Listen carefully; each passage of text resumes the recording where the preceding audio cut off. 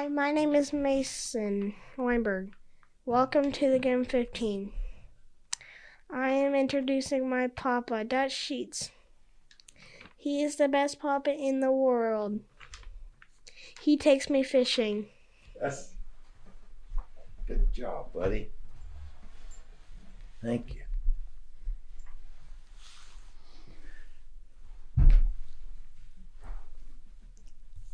Thank you, Mason. What a great job he did. Thank you for joining me today. I appreciate it that you meet one of my favorite people there. The title of our post today is The Song. It was 11 years ago, July 4th weekend, 2010, our nation's birthday. I should have been in a celebrative mood. Instead, I found myself pensive and in deep thought. At times, tears flowed. Thankfully, none of this was caused by bad news. It was actually a song causing this strange frame of mind. Music has incredible power to touch us at a deep level. And like the inaudible voice of God calling a salmon back to the place of its birth, the lyrics and powerful melody of this song were calling to something buried deep within my DNA. I couldn't shake it. I didn't want to. The song was Pioneer, written by the incredible Nancy Honeytree and recorded again by my friend Rick Pino. Rick had sent me a pre-release of his recording, stating that the song had an intense impact on him. I was its next victim. Pioneer speaks to the calling, challenges, often lonely life, and rewards of a spiritual pioneer. I'll read a couple. I won't read the entire song, but I have all of it for you in the post, and the verses read, "Uncharted wilderness stretches before you. You thrive on going where no one has gone. Still it gets lonely when darkness deepens. So sing by the fire until the dawn. You travel light, you travel alone, and when you arrive, nobody knows. But the Father in heaven, he's glad you can go. For those who come after you will need the road. What you've done, others will do, bigger and better and faster than you. But you can't look back. You got to keep pressing through. There's a wilderness pathway calling you." Powerful song, and I'll put a link here. You can actually listen to the song if you'd like to.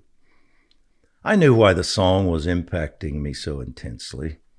It was describing me, my calling, my nature, my goals, and yes, at times, even my emotions.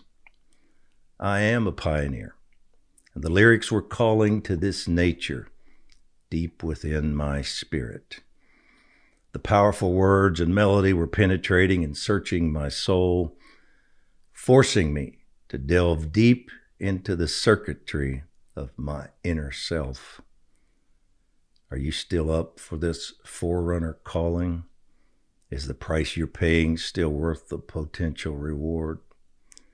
Are you willing to travel a few million more miles, be misunderstood at times, sacrifice family and fun times in order to be a pioneer of spiritual and societal change? Like all pioneers, I've known the lonely roads and uncharted wilderness pathways. Pioneering isn't easy, but it is essential. As the song states, those who come after these agents of change will need the paths they find and the roads they build. And at this point in history, America is in desperate need of those who can lead the way back to the old road. There are different aspects of this calling. Few are called to do what I do, traveling millions of miles and leading prayer efforts in every state. I've been to all of them multiple times. But as we shall see, conditions on earth sometimes demand that God place a degree of this pioneering spirit on many in a generation.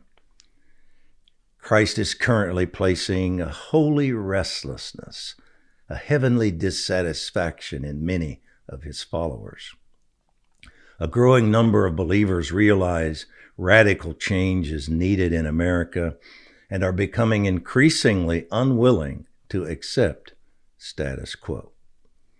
A pioneer generation will usually think differently than the one preceding them.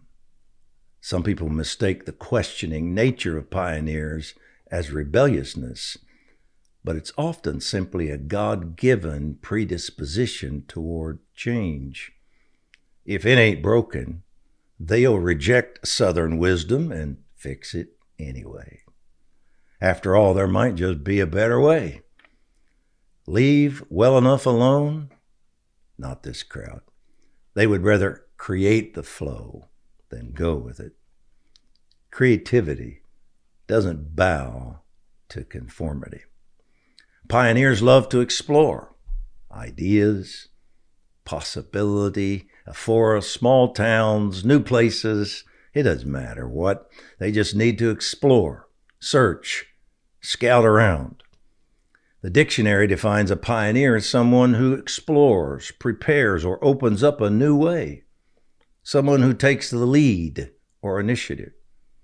We've all read or heard about the early pioneers who opened up the American frontier, preparing the way for others to follow. We often refer to those who forerun in space exploration, or technology, or medicine, or even science as pioneers. They're found in every area of life, including religion. Pioneers initiate. They go first, always ready to try something new. Not only are these waymakers open to change, they insist on it. There must be a better way is never far from the thinking of a pioneer. They're inventors, explorers, scouts, pathfinders, trailblazers, innovators, change agents, reformers, and forerunners. Pioneers are the research and development crowd, the what if bunch, the why and why not folks. They'd rather write history than read it. They'll rock any boat, buck any system, and go against any flow. Status quo is never safe with a pioneer. Here are a few more identifying traits of those who have the pioneer gene. They're often dissatisfied with things as they are and want to be a part of the change. Something deep inside their nature comes alive when they hear about making a difference. To them, being in the right is more important than being in the majority. The inconvenience of change doesn't dissuade them. The stench of stagnation does. Trying, even when they fail, is more appealing to these change agents than risk-free living. They refuse to quit, realizing that dead ends and failed attempts are just part of the path-finding process. The beaten path doesn't beckon pioneers, but uncharted wilderness does. Playing it safe doesn't appeal to forerunners. The boredom of the familiar scares them more than the fear of the unknown. These instruments of change are never satisfied with status quo. They have a warrior spirit that would rather fight, even die, than forfeit liberty. As forward thinkers, they would rather advance a cause than maintain a position. Always hungry for change, a pioneer can't leave well enough alone. They want their life to count for more than making money or experiencing pleasure. Making a difference means more to this crowd than making it big. They would rather die trying than live trying not to die. They march to the beat of a different drummer, and they often hear a completely different song. If you are a pioneer, don't settle for being a settler. Don't allow the need for the known to tame you. Doing so would mean part of who God created you to be will never find its voice. Voiceless pioneers experience a living death. Their inner nature never finds its expression, and the world they were created to change remains the same. Determined never to allow that. Find your voice. Better yet, find your shout and make a difference.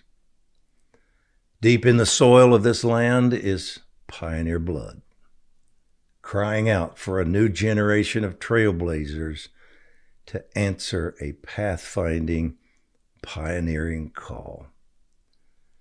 This spirit is so needed now because America has lost her moral and spiritual bearings, straying from the basic principles that made her great.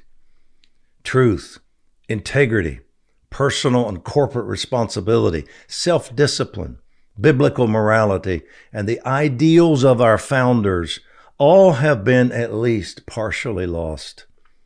America now needs a new generation of pathfinders and waymakers to arise and lead us back to our roots.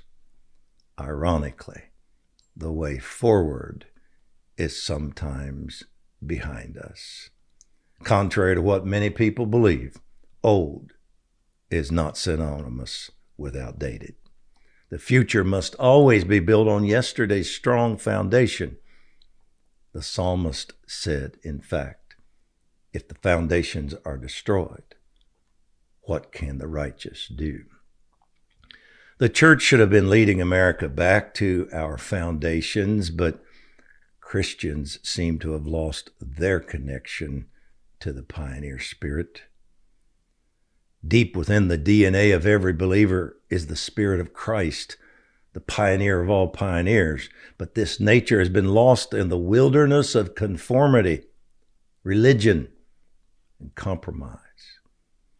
God, however, is issuing a fresh and powerful invitation to believers. Leave behind the safety and boredom of tame, anemic religion.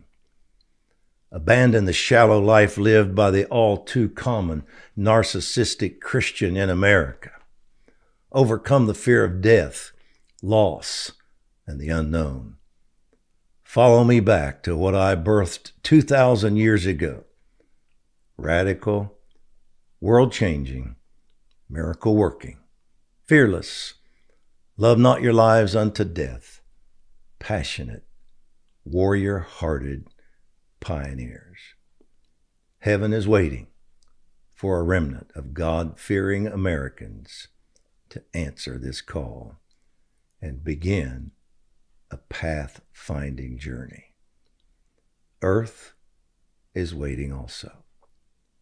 Broken hearts, hungry bellies, enslaved people, war-ravaged nations, and the unsaved. They are all desperately waiting for a 21st century breed of pioneers to arise and lead. Perhaps you're one of them. Pray with me. Father, we need a remnant of pioneers to rise up in this moment of history.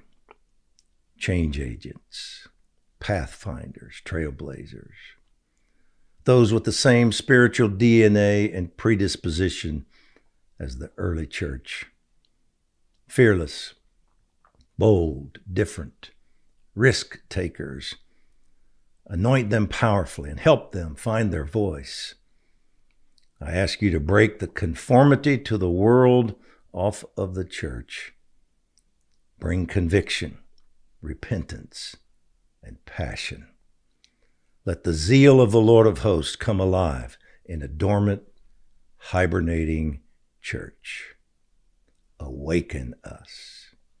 Bring revival, then bring great reformation. Yes, we are desperate, but we are also confident. We know this will be granted. And we ask it in the name of the greatest trailblazer who ever walked this planet, Yeshua. And our decree. We decree that we will blaze a trail for God's will to be done in America. Amen. Thank you so much for joining me. We're doing this, taking these posts now from the book, The Way Back. Appreciate you joining us. We'll see you tomorrow.